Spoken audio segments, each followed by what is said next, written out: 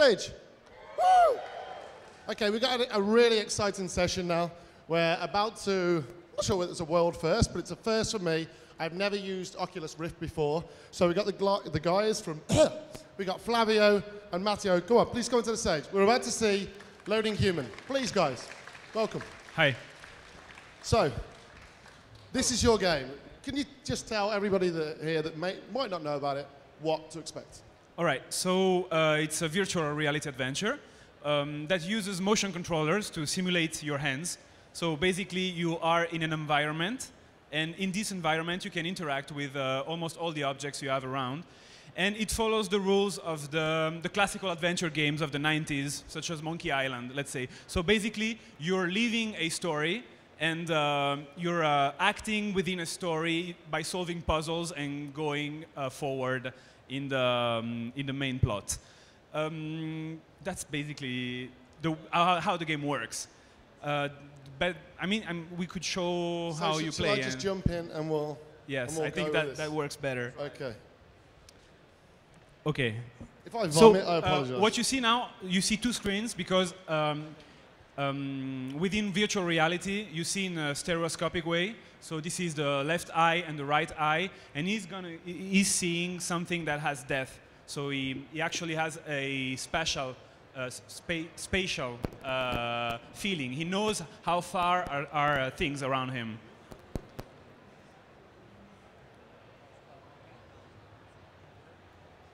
So we're calibrating the hands so that we know how far are the hands. Everything is very experimental still.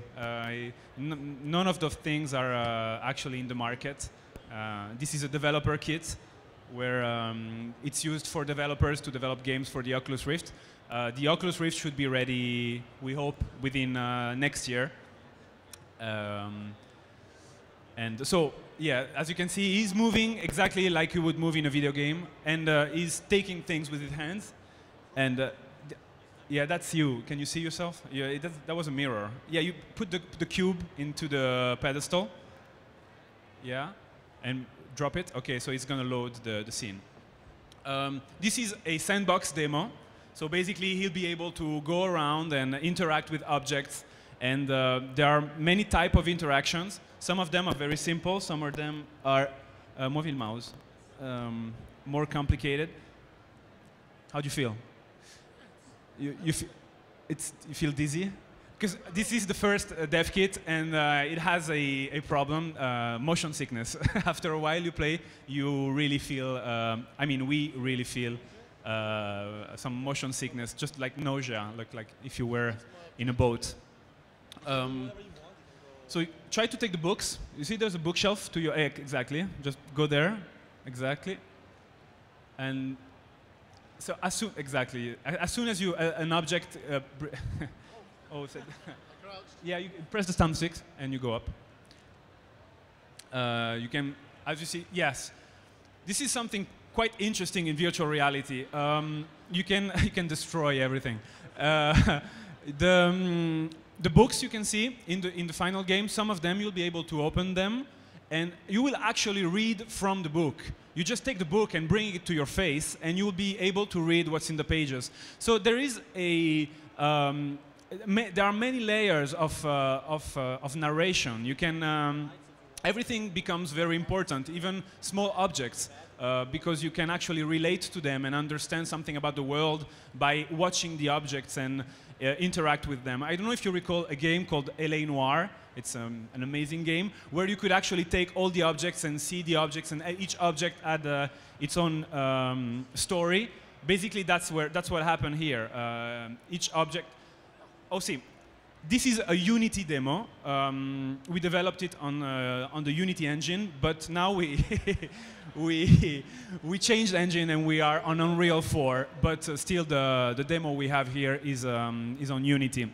So there are some glitches. You can see some glitches sometimes when it takes the objects. This is going to disappear in the final version. So yeah, you know, there's a door. If you want, you can open it by taking a key card. You'll find the key card somewhere in the room.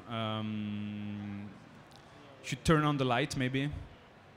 So everything is exactly. You press the button and you turn on the light. The other button, this one just turn on the light of the...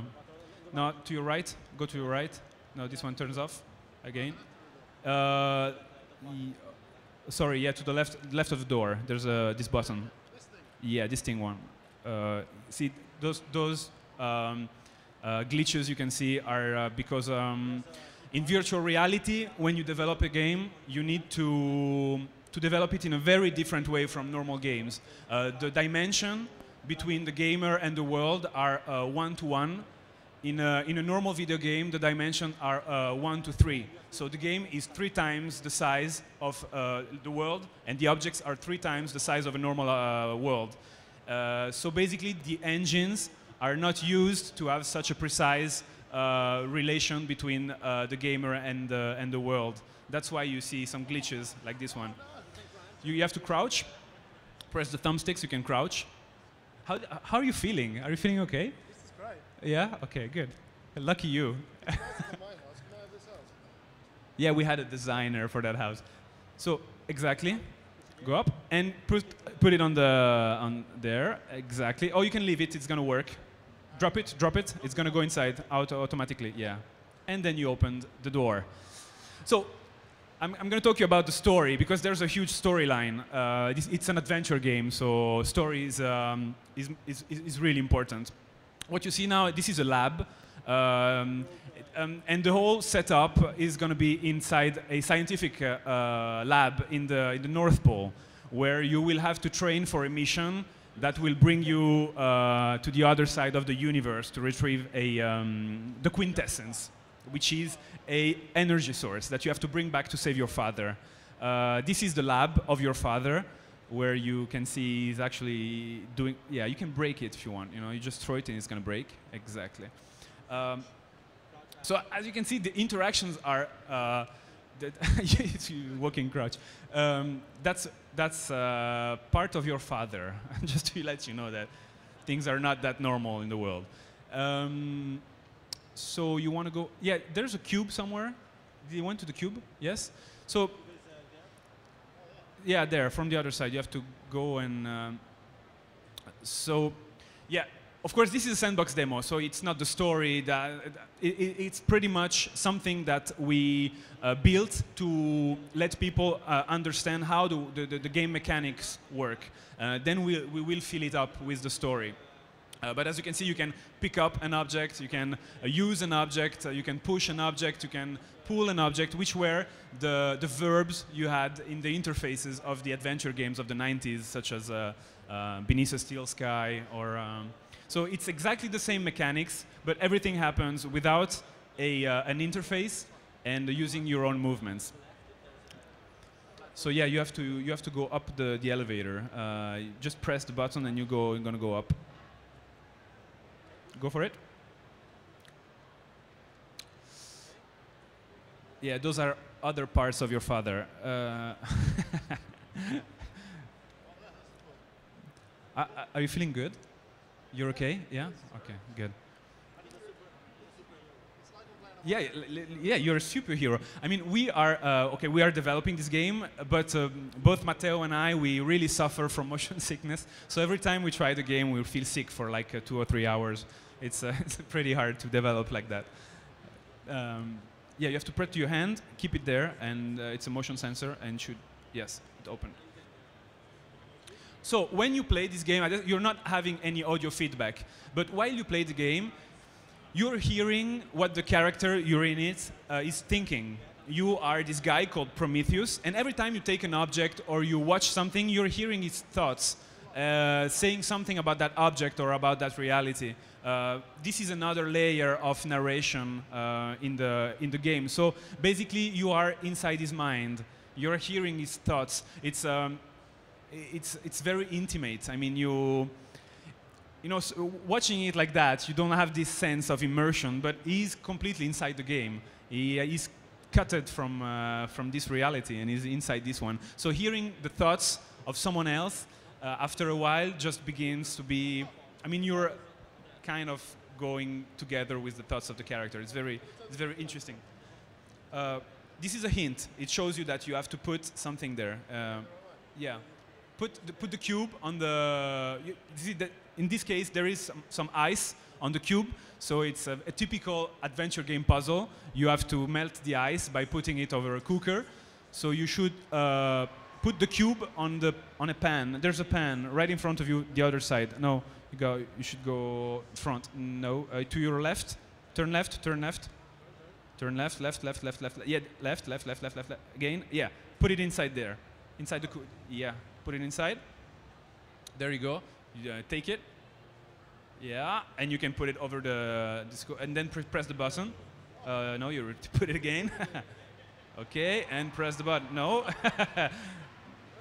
As you see, these small glitches are because the engines are not ready, completely ready yet for virtual reality. So the precise, you need like almost a centimeter precise at 1 centimeter, and I mean those are things that are gonna be resolved during the development.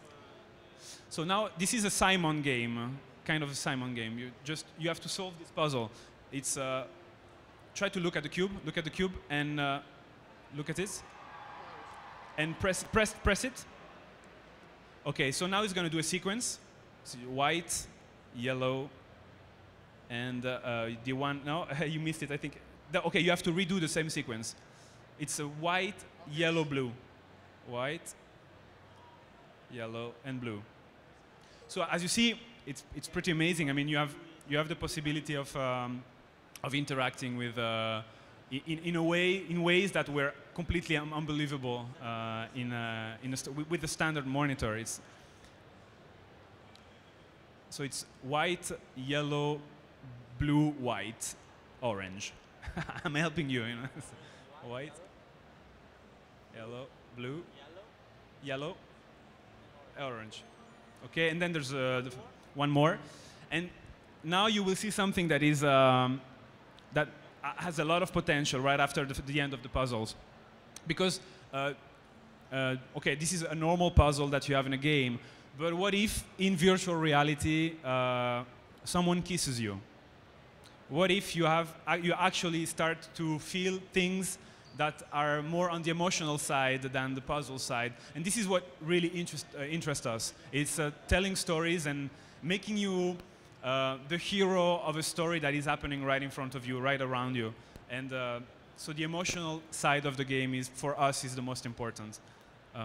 Are you following it? You're okay? You're good?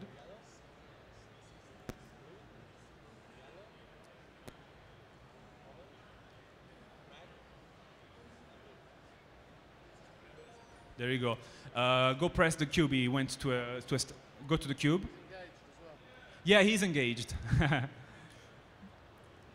The character named is Prometheus. His father name is Dorian, and basically this guy Dorian. Okay. So in the game you will have these virtual reality moments. So you're actually not in a real reality maybe. And this is the memory of your girlfriend, Alice. And now there's something very interesting. This character is going to go right in front of his face. And you will actually, you have the feeling that she comes to you. Yeah. She's kissing him. And she disappeared. I think we went through the sandbox demo. Now you can go around, and this is a shader we're building for the virtual reality environment. As you can see, there's like a pulse of light coming out of the character.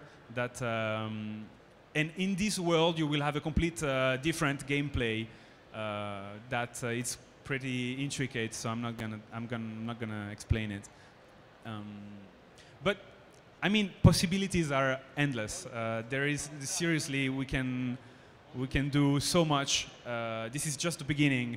As you can see, the setup shows how things are very in an early stage. When it will be mass marketed, the controller will be wireless. There will be no lag, and there will be a high-res resolution, and things will be And the song you're hearing now is from a band, Italian band, who is the lead singer, he's the lead designer and the lead singer of this band. We both have, we are working on this game as technicians. I am an actor. I come from the world of movies. He comes from music. So we are focused on the artistic part of a game and the storytelling. For us, storytelling is it's the opportunity of doing something that is almost like a movie, a virtual reality movie. You are in a story that you're living. This is what we're aiming for, and that's it. I think it's over. We can finish. Oh, we're on Kickstarter right now. This is pretty important. So if you think this is an idea worth it, you can go and look for Untold games and look for Loading Human on Kickstarter and put $1. It will be amazing for us. That's it.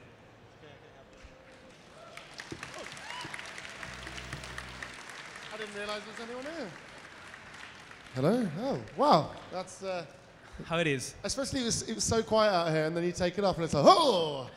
I thought everyone had gone. Wow. But yeah, that's great. And that's my first experience as well, and I didn't feel... You didn't? No, not really. You're so lucky. You are so lucky. There was a couple of times where the lift dropped. How can I move? And it was a bit like, whoa. Hold on. I'm gonna do something so that I can... Yeah, that's good. But there's a couple of times when the lift dropped and I was a bit like, whoa. Yeah, or when you crouch. Those are the moments where you actually feel that there is a height and And the first time you go down the stairs, that's a bit of a weird sensation. But after a while, it all kind of becomes natural and you start putting your hands out to reach stuff. It's very natural. There is no interface. Yeah. And you actually only press one button. We were focusing on making the game as simple as possible. We don't believe in interface in virtual reality. What you want to see is the reality, and then you want to interact with the reality almost like you would in this reality. But it's a game. This is something very important about the game. We are not looking for a perfect reality. It's something we will never be able to obtain. So you are mimicking. You are doing something that is like reality, but of course it's a game. And there is a gamepad, and you move with the gamepad. It's fun. You know, you can break things, take things, launch them, put them underwater.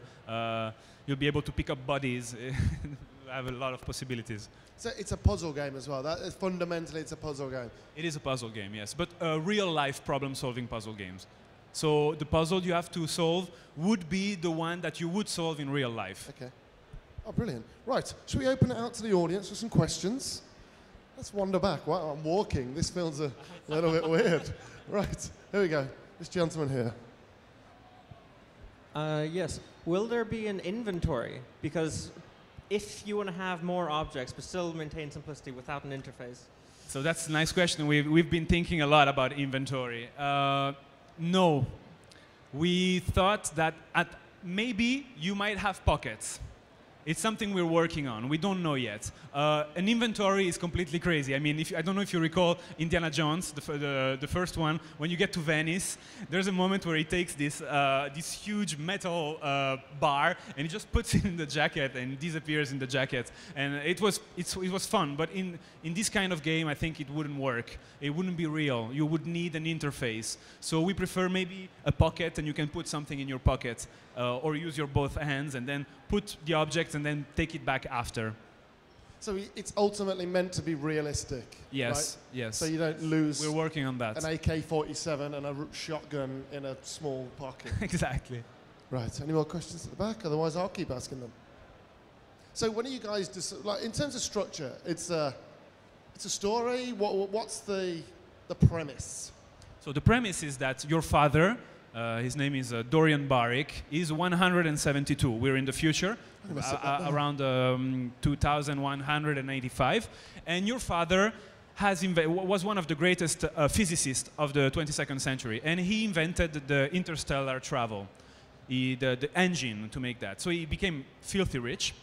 And with this money, he started to fight his own death. So basically, he invented a machine called Lazarus, which can actually slow down the aging of his cells. But after about 5 decades, the process doesn't work anymore, so he needs more energy to slow down and maybe to reverse his aging. That's why he's called Dorian, Dorian Gray. And so that's where you come in. You're his son, and you will have to retrieve this energy source, which is in the Eagle Nebula. So you will have to take a spaceship, go there, and bring it back. You start in this scientific base in the North Pole, where you meet this woman. She's the one that is taking care of your father in this scientific base. And of course, something is going to happen between you and the girl. And you will be cornered in, between two choices. The first one would be to stay with your girlfriend and leave your father to the death, or to save your father but leave your girlfriend, because the trip to the quintessence, to this energy source, lasts 10 years. So you would actually lose your girlfriend. So yeah, this is the premise. So this is like the beginning. Then of course the story evolves in something completely different. You're delivering in episodes, I do believe, right? You're doing various different episodes. Yes, we're working on episodes. Mostly because it's easier to scale the project in 3 episodes more than one. We can reuse assets and spend less money on the development. So this was Unity, I think you said, right? This is Unity. And you're using Unreal 4 now? Yes, he's a technician. He can tell you about. So next release will be in Unreal 4. We left Unity because we had some problems with the physics. As you can feel, playing small objects can pass through things and something like that. And also cause rendering of the Unreal is faster and really better. You can have reflections. Not that Unity. I mean, the last Unity 5 has amazing shaders. Yes, it really looks good. It looks amazing. It will come in a year, so Unreal. Now we are in Unreal, so we're staying there. Yeah. And it's obviously a much better looking engine. Didn't you guys put out a comparison video? Yes, we did. Unity versus Unreal 4. But it is quite biased. I don't know how to say that. Biased, yes. Because this is Unity 4 and the new Unreal, which should be Unreal Unity 5. But still, for us, it was a huge leap forward. Huge. So are you concerned about, you mentioned the motion sickness before I used it for the first time, just in case? That happened a lot in the early Oculus Rift because there was there wasn't latency. Yeah, between the movement, and so there doesn't seem to be that in this version. Do you think this that's is the first version? This is the really? oldest version, yes. So is that the one with the latency? Yes, yes. It's a piece of history of virtual reality. Maybe I'm just slow to react. It's 1 year old, more than 1 year old. Yeah, it's 1 year, 1 year old. Yes. So have you guys got it working on the new Oculus now without the latency? Yeah. Oh, it's much better. And Unreal 4 as well. And of course, with the new one, and also in the portable fields of Sony, you will have a higher resolution. And there's positional tracking, which is very important. Now, if you lean forward, it's not going to follow. So basically, you're not going to feel like you're leaning forward. But in the next version, you have positional tracking. So if you do movements that are those kind of movements, you will be able to do them in virtual reality, which take off almost all the nausea. You guys must have been delighted when Sony announced their Morpheus. Oh, it's amazing. It opens you up to a new platform now. Are you excited about that prospect, about reaching a more mainstream audience? Are you kidding? Yeah. I mean, I think virtual reality is a complete new media. I mean, you tried it. You know what we're talking about. Yeah. It's something completely new. You would never experience it if not that way. It reminds me a bit of the movies at the beginning of the century, 1970, where people were running away from the train that was coming because they thought it was real, because their brain wasn't ready to actually see a moving image coming to them. That's what you get here. You know, our brain is not ready for virtual reality. We haven't grown up with virtual reality. So for us, as soon as you get inside this reality, it's mind-blowing. There is a beautiful demo of a roller coaster. And it's one of the best demo to try first. It's a Rift coaster, it's called. And it's every time people try it, they just start screaming like if they were on a roller coaster, and they're not. They're just on a chair. And this is how powerful is virtual reality. You actually start to believe that what you're seeing is actually real, and it's mind-blowing for storytelling. It's potential are limitless. Did you happen to see the video of the guy who took an Oculus Rift on a roller coaster and did the roller coaster demo? No. No, so it's basically, he was just doing the exact same ride at the exact same time with the Oculus Rift. It's great, check it out. But seriously, it's like everything was happening at once. He was looking and... There is so much potential. I mean, every tech demo that comes out has new ideas and brings up new possibilities for virtual reality. We're at the beginning of the beginning, so it's so exciting. It's so exciting. And for example, in my opinion, the great potential of virtual reality is that you can feel emotions that you can't feel in reality. For example, walking at zero gravity or walking in the middle of fires. So yes, in the game you'll have in the second chapter a moment in a zero gravity environment in the middle of the space where you have to fix your spaceship. So imagine that in virtual reality. What is it? You know, you are inside nothing, and you actually see the stars, and you have to move and take the things in zero gravity. I mean, it's just. We can't wait to do it and try it for ourselves. We're doing it for that, because we are having fun doing it. How do you guys get past that disconnect? Because if you're floating in space, obviously you take it off, and you're not floating in space. I mean, how do you transfer that into the actual game so people are experiencing that? Like we were saying, there are many ways of tricking the brain of the player that things are heavier than normal or are lighter than normal. You can do that by slowing down the movement I mean, you do a real movement in reality, but in the virtual reality, your movement is going to be delayed, and it's going to be slower, and this will actually give you the order of slowing down. So to cope with virtual reality, you will start to feel that the object is heavier. There is a very intimate relationship between what you see and what you actually do in reality. Not only what you do in reality and what you see in the game. It's a double... so yes, there are ways of making you feel that you are in virtual... Of course, it's fake. It's not real. It's a game. You should have fun. That's the basic premise. Wait, that wasn't real? No, that wasn't real. I'm sorry. No, it was real, but in another reality. So it's a new tech, obviously, so everyone's experimenting at the moment. Do you see any limitations to it, or do you think the sky is the limit? For now, I think the sky is the limit. And now we are only in the beginning, so we are in the first year of virtual reality. So in 5 years' time, it's going to be, who knows, who knows. Improving technologies, improving hardware capabilities, so you can do really exciting things. And of course, Oculus is now owned by Facebook. Have you seen any changes happen? Because obviously you guys were working with it when the transition happened, right? Yes, we were in the middle of it. Actually, we had that day where Oculus said Facebook, and we were like, we were happy because basically having Facebook behind gives the startup a heavy ground where to how to evolve. And then a couple of days after, PlayStation 4 announced Project Morpheus. So we were it was a good week for you, right? Good few weeks. Yeah. Brilliant, guys. Does anybody else have any questions? We got one over there. I'm wandering back into the audience. Here we go.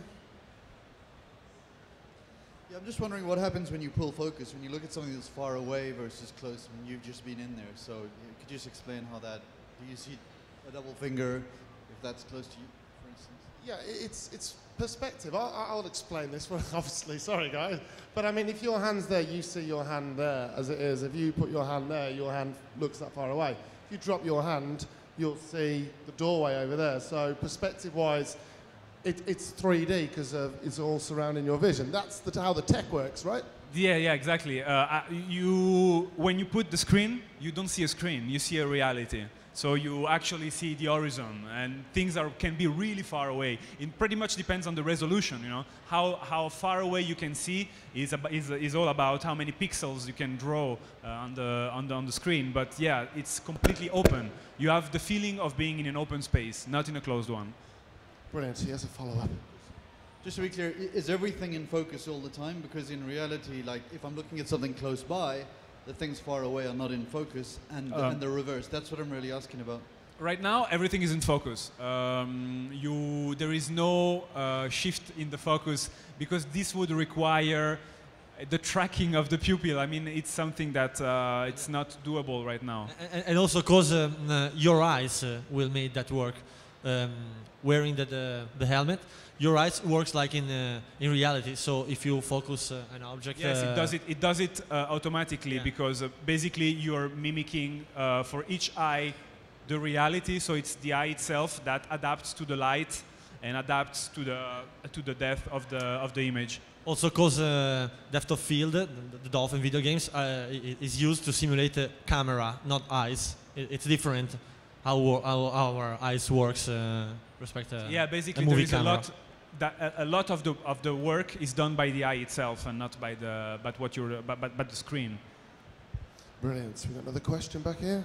Thank you. Now, most video games are like they have the loading screen, they intersect different levels. Is this going to be more open world where you go from A to B and you could go anywhere in between them? So basically, it pretty much depends on the money you can raise for the game, of course. What we want to do. This is where you plug the Kickstarter. Exactly, Kickstarter. And but basically, what we want to do is a small, open world with a lot of interaction every centimeters you can walk. So we're not aiming at long distance walking, or we prefer a small reality where you can actually interact with everything is around you. I mean, if you just look around this place, just this room, you would be able to do a whole adventure in this room. There are so many objects you can interact with. All those objects you can see. So imagine if you do that in a scientific base. It's already enough from the interaction point of view to create a full game. It's more of size goes smaller, but depth of the world goes deeper. You can actually do a lot more things in a smaller space. Applying the standard video games distances in virtual reality would be really boring. Going through a corridor for 3 seconds, 4 seconds, it's too long, and if you can't do anything, you really feel like you're in an empty space, in a dead space. Also, because in virtual reality you have to move your body with real speed, so you can't run too fast or turn too fast, otherwise you can feel really sick.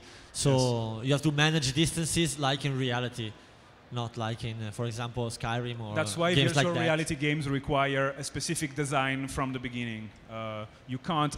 I mean, you can adapt a game to virtual reality, but it's a wrong process because the games in the standard video games, they have different sizes, different dimensions, and different speeds that are good for the screen, but not for virtual reality. Guys, and the Kickstarter address, what's that? It's loading human. I mean, you go to Kickstarter and you're loading human, and you'll find out. We made it. I mean, we've been funded yesterday. We still have 15 days left. There are, we have stretch goals, the stretch goals, and so multi-language, voice acting, motion capture, a lot of amazing things that we could do if we have just a bit more money. So if you can help.